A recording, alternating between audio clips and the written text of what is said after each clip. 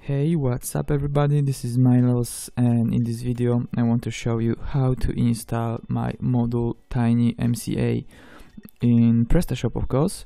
This module extends the rich text editor. Now I will show you how the standard text editor looks like. I will open CMS page manager. So here you can see default rich text editor. Now I will install rich text editor from my offer. I have to select library with TinyMCE module and upload file to the shop. Now I have to hit install button. PrestaShop will install this module automatically, and you should see rich text editor right after installation.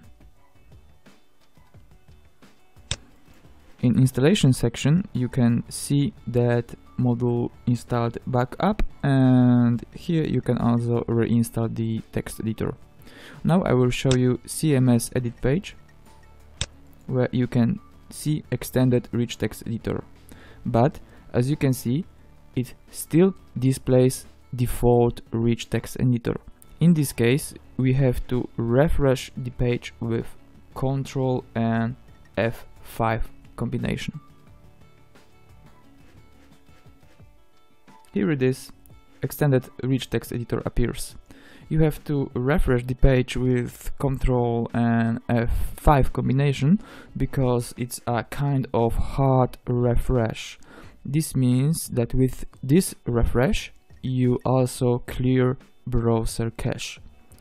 Okay, so if you've got some questions related to this module, feel free to comment this video or send me support request. Bye.